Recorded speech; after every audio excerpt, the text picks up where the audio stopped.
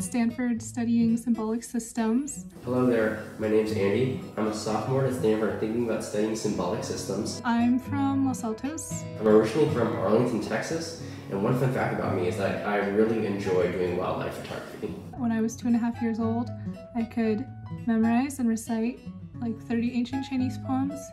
Now I can memorize and recite 0. Our first assumption about Stanford students is that they usually have super quirky essays and extracurriculars that stand out. One of the coolest things about the Stanford Common App is, even though there's a lot more essays than a lot of other schools, they're often shorter. And so you really get to do like this quick dive into different aspects of your life.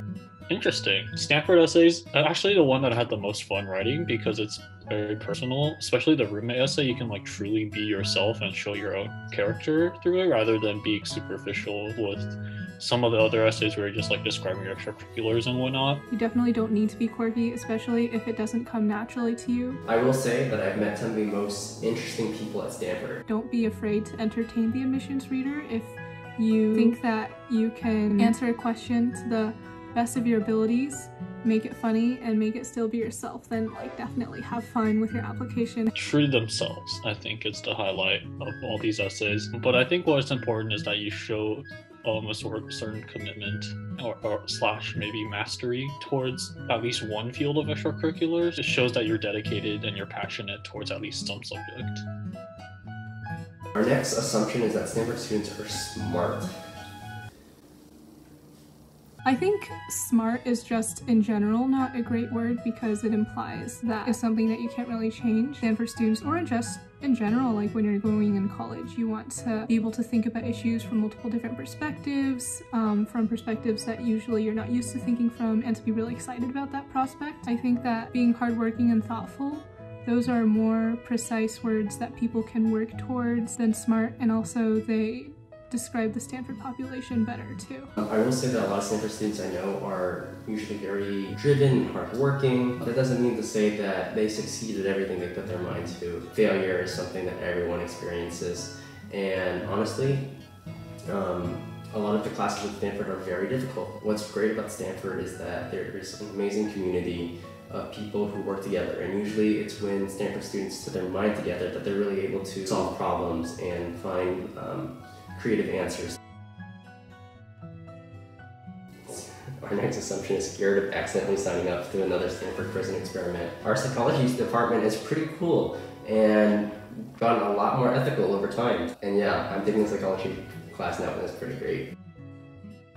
In some ways yes, in some ways no. Depends on who we're comparing to, I guess. If you're just comparing America in general, based on purely racial percentages, I mean, Stanford has like 20% Asian. I think Asian American population in America is much lower than that. Similarly, like with African Americans, Latino Americans, but the majority is still white American. The largest proportion of students at Stanford are white students. If you're comparing it to like peer Ivy League schools, I think the percentages are about similar. If you're comparing it to some schools like the UC system, for example, there's going to be a lot more racial diversity. I came to Stanford from the Bay Area. I will say that my school was very diverse in that it was like 70% Asian. You know, wonderful students, but definitely not the bastion of racial diversity. So when I went to Stanford, I will definitely say that it isn't just racial diversity, but it's just like diversity of life experiences, knowledge, and personalities. There really is a lot of different types of wonderful people.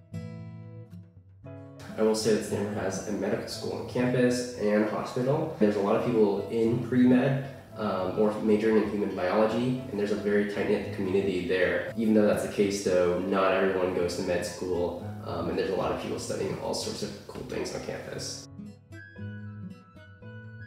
It's definitely not true that everyone who has come to Stanford has already achieved huge success.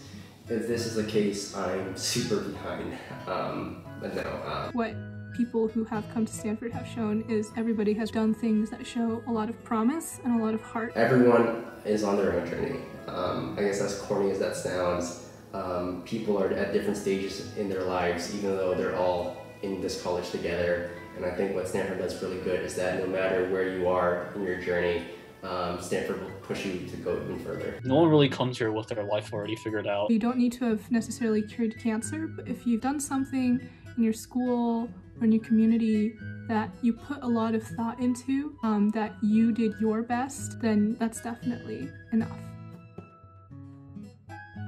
A majority of our students are STEM students, I believe. Computer science is our most popular major. About 20% of undergraduates choose to do some sort of CS. A lot of our STEM departments outfund the humanities department. Even though that's the case, that's not to say that the humanities is non-existent at Stanford. That's not at all true. Stanford really does have a world-class humanities department. For example, I think the creative writing department is one of the top in the country. I did a program my freshman year called Structural Liberal Education, or SLEEP. This is a program where you room with other freshman students your entire freshman year and take 8 units of philosophy, history, literature courses, and I had a lot of fun in that program. Another cool thing about Stanford is that they're trying to find cool ways to bridge them in the humanities. Stanford has what's called the Center for Textual and Spatial Analysis, which is really focused on this digital humanities work and trying to find new computational methods to push the humanities field, and I think that's really cool. I mean, it's totally true that Stanford students are hot. Have you seen me? Okay. Our next assumption is hot. I'm assuming that means that Stanford's campus is hot. It actually gets really cold here at night sometimes. It's kind of, yeah, I think it's cold.